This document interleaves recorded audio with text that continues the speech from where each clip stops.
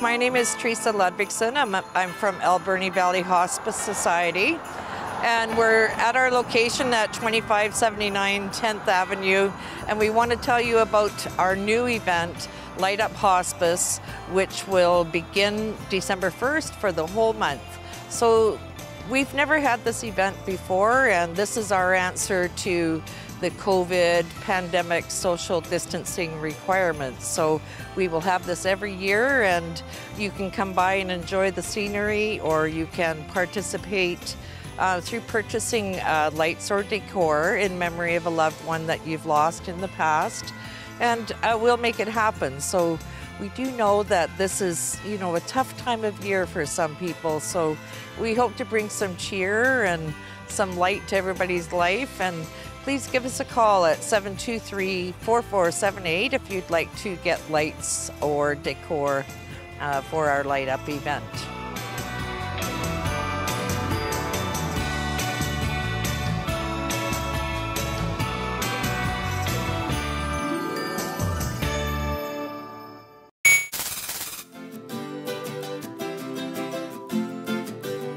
Hi there, my name's Carly Gittleman, and I am the local food distribution coordinator for the Food RX Food Box program offered by Island Health and the Alberni Transition Town Society.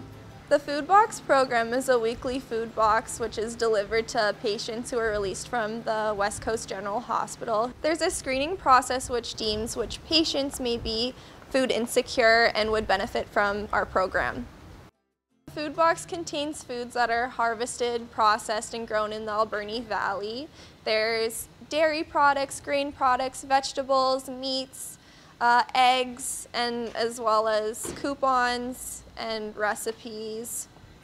Our local producers who are contributing to the food box each week are Shelter Farm, who contribute vegetables, Coleman Meadow Farm, which contributes cheeses and yogurt, the Hupatchesat Community Farm contributes garlic, the Nighthawk Ridge Farm contributes beef. Vancouver Island Grain and Milling contributes grain products like cereal, pancake mix, and flour. Hertel Meats contribute pork like sausages and bacon. St. Jean's contributes candied salmon, canned tuna, canned salmon, butter clams, and clam chowder to our box. Mountain View Bakery contributes bread and muffins.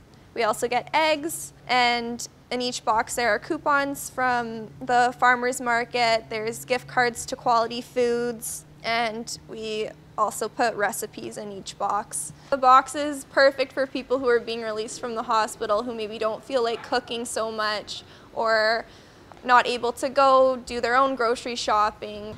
This is a pilot program which is running till the 1st of December. Patients who participate receive food boxes for 4 weeks. In the coming weeks, I'll be introducing you to some of our producers who are contributing to the box. In the meantime, I'll be delivering healthy foods to your neighbors and members of the community who may need some extra support. Hi, I'm Carly Gittleman from the Food Prescription Box program here in Port Alberni. We're delivering fresh local foods to people released from the hospital who may need some extra support. I'm very excited to introduce you to some of the local producers whose food I'm delivering in the boxes each week.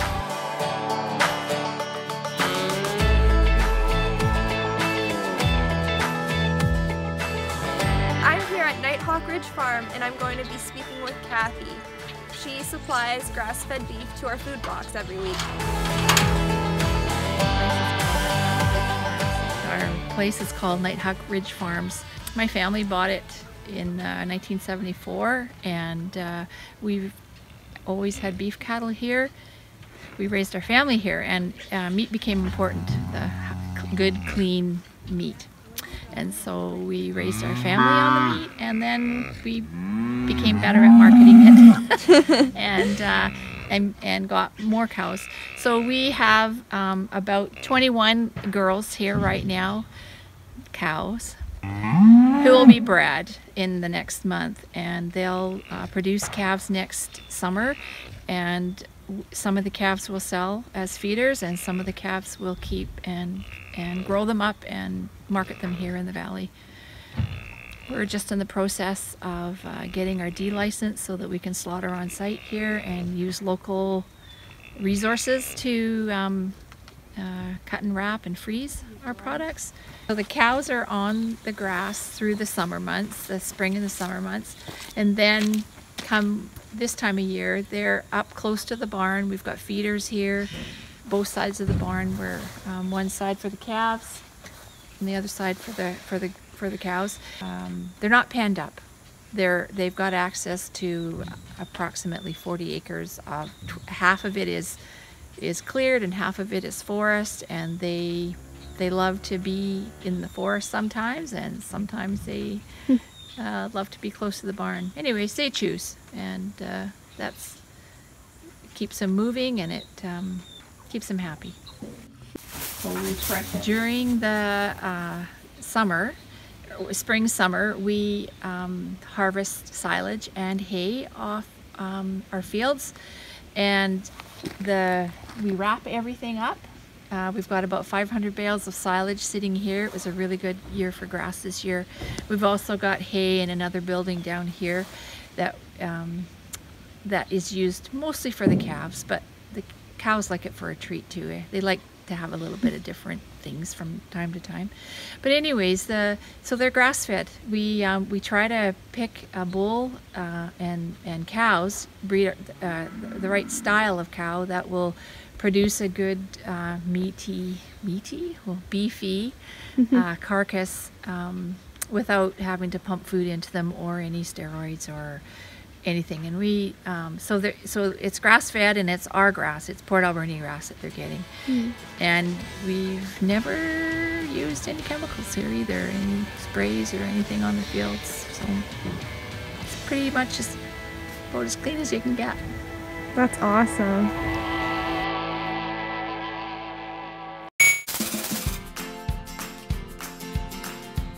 Hello, Port Alberni. I'm Lion George Smith. The Alberni Lions Club are holding their 48th annual auction. And once again this year, it's an online-only auction at our website, avlionsauction.com. We have many, many great items this year, donated by local merchants, artists, and friends of Lions. We have gift cards for restaurants, groceries, sports, and health packages. There's even a $400 fishing trip. We have men's and ladies' clothing, kitchen appliances, tools, pet supplies. There's even an NHL autographed jersey from a local player, Laurent Bressant. So go to the website at avlionsauction.com. The website's open right now to the end of the auction. So bid often, bid early, and bid high, and help support Lions Auctions program in the Alberni Valley. This auction will comply with all COVID-19 regulations. Thank you.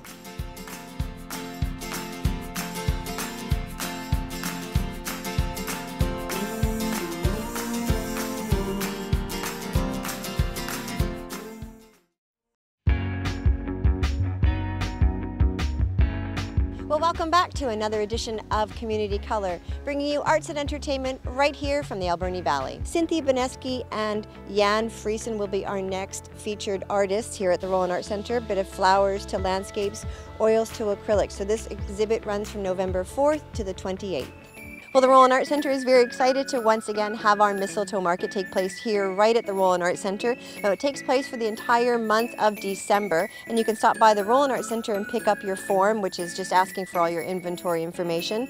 And also to let you know, it's the only one on the island now that's actually having the craft market. So it's a great opportunity for local crafters who don't necessarily come to the Roland Art Center to display their artwork. So please call me at the Roland Art Center for more details. Well, here's a great way to get a bag of books. A mystery bag of books are available right now at the Roland Art Center.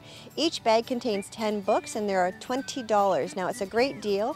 All bags are containing of one genre, so we have mysteries, we have biographies, we have science fiction, we have romance, children's books, you name it, we have it. So you can call us to reserve your bag, or you can stop by the Roland Art Center and pick up your bag today. Well, here's an easy way to help the Roland Art Center and support local arts by donating your bottles at the Bottle Depot. Now, we'll have all the information on the screen, and all you need to do is drop off your bottles and say you're like to donate to the Roland Art Center and add our account, and there you go. An easy way to help support local art. Well, Shars presents Zoom. Yep, everybody's going by Zoom, and so is Shars Landing. So words on Fire are now going to be presented twice a month at Shars Landing or through Zoom, the second Wednesday of each month as well as the last Wednesday of each month. So for information for her tickets, you can contact her through the website that's available right now on the screen. Well, that's it for another edition of Community Color. Now, if your organization would like to share any upcoming events, please contact me at the Roland Arts Centre. So until next time, I'm Melissa Martin for Community Color.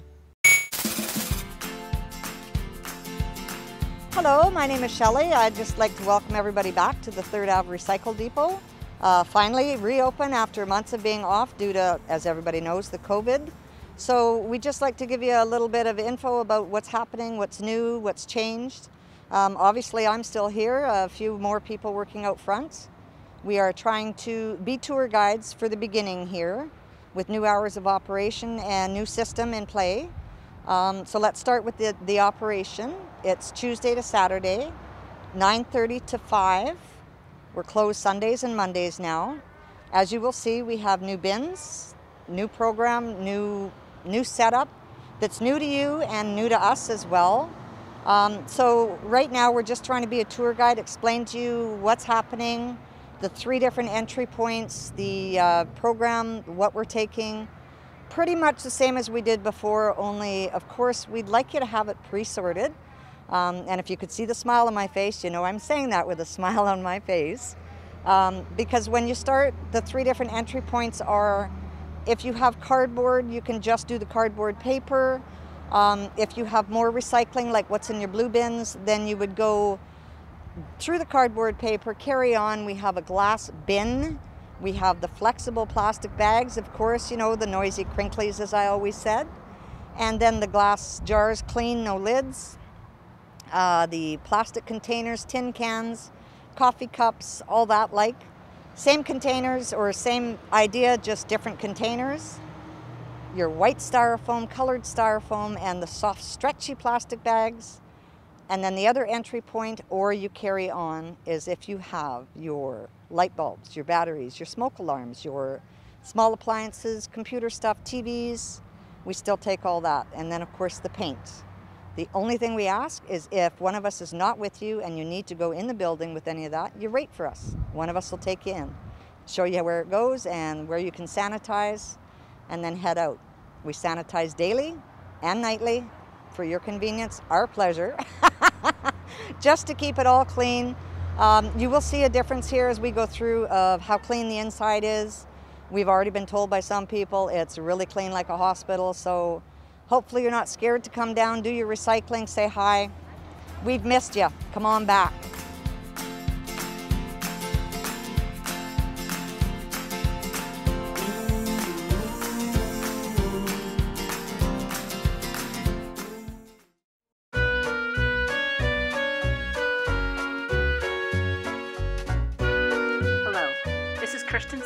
Collections Curator at the Alberni Valley Museum. Today on Museum at Home, we're going to look at the wedding dresses in the museum's collection. We have 3 wedding dresses in the collection, or rather 3 that we know were worn as wedding dresses. Being able to afford a dress that was worn only once, particularly a white dress that was difficult to clean, wasn't an option for everyone, and many brides have often simply worn their best dress on their wedding day. The first dress we're looking at is a silk dress from around 1900. In 1968, before the museum was established, the dress was donated to the Museum and Historical Society by the Alexander estate. The only note on its history was that it was the wedding dress of Mrs. D.C. Alexander. With a bit of research, we discovered that D.C. stood for Dewitt Clayton. Dewitt Clayton Alexander was born in 1875 in Wisconsin and came to Canada around 1909. His wife, Ethel Gladys Alexander, would have been born around 1883. We backtrack the number because we know she was 82 when she died in 1965. In that time period, just after 1900, women were typically married between the ages of 20 to 25, which would put the date of the dress from 1903 to 1908. Though it looks like a dress, this outfit goes on in 3 pieces: the bodice, the skirt, and the belt. The skirt and bodice do up at the center back with hook and eye closures, while the belt is up at the front under the flower detail. Homemade, it is mostly machine stitched with some hand stitching. The bodice is cut long at the front to allow for the pouch look that was popular in the early 1900s. In this 1910 wedding portrait, you can see Clarice O'Blackmore with the same pouched look. Clarice is also wearing a belt that points down at the front, as does the Alexander dress. The fabric of the Alexander dress is a very light silk that is almost transparent. In these photos, we've put a plain cotton slip on the mannequin, and the mannequin itself has been shaped to mimic the undergarments of the era. Ethel would have worn it with a corset and petticoats underneath. Silk stockings likely would have been worn with this formal outfit, and for jewelry, perhaps a brooch, a long string of pearls, or a spray of fresh flowers. In this wedding portrait from the same era, we see that the bride's dress also has a high neck and a belted waist. Our second dress is from the flapper era. The 1920s dress is slim and boyish, a marked contrast only 20 years after the Alexander dress. It was worn by Dora Osborne when she married Alf Plant on New Year's Eve in 1924. Dora was originally from Nanaimo, but came to Port Alberni in 1928, where she and her husband opened a bakery. Now you should know that we would never try on a piece from the museum's costume collection, because historic textiles can be very fragile. However, before donating this dress to the museum, the family photographed one of Dora's great-granddaughters wearing the dress. It's made of silk georgette, which drapes nicely. Together with the drop waist, it gives the dress a long, straight profile, the boyish look that was popular in the 1920s. The dress has some simple decorations of lace and long pieces of velvet ribbon on the skirt and on one shoulder. The dress is so simple, it's actually a bit difficult to tell the front from the back. As you can see in Dora's wedding photo, pictured with her mother and sisters, the dress was worn with evening gloves, long gloves that reach over the elbow, and a headpiece with a long veil. The headpiece, though not the veil, is also in the museum's collection, though it is quite delicate now, so we haven't photographed it on a mannequin. And though you can't see it in the photo, Dora's garter is also in the museum collection. This wedding portrait from 1923 also shows the straight flapper style with the drop waist. Throughout the 20s, we see shorter dressers with the boxy look of the dropped waist, though by the 1930s we see skirts dropping to the ankle. Our final dress is from the 1960s. Joanne Askew made her own wedding dress during the summer of 1961. Joanne studied home economics at UBC, and the museum has in its collection 2 other dresses that Joanne made during her studies at UBC in the mid-1950s. The wedding dress, or outfit, consists of 2 pieces, a dress with a matching jacket. The sheath dress, a popular style in the 50s and 60s, is made out of a cream-colored satin. Sleeveless, it has narrow straps at the shoulders and a lace overlay on the skirt. The bodice is lined with a satiny material, while the skirt is lined with cotton. The same lace for the skirt overlay is used to make the short matching jacket. The sheath style came on the heels of Dior's new look of the 1950s. It had a similar fitted bodice of the new look style, but replaced the wide skirts with a shorter, more fitted option. If you want to see more historic fashions, check out the museum's historic photo collection, available online at portalberni.pastperfectonline.com. A search for dress or portrait will get you started. That's all for today. Thanks for watching the Alberni Valley Museum's Museum at Home.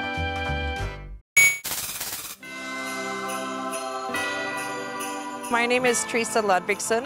I'm from Alberni Valley Hospice Society, and we're at our location at 2579 10th Avenue, and we want to tell you about our new event, Light Up Hospice, which will begin December 1st for the whole month.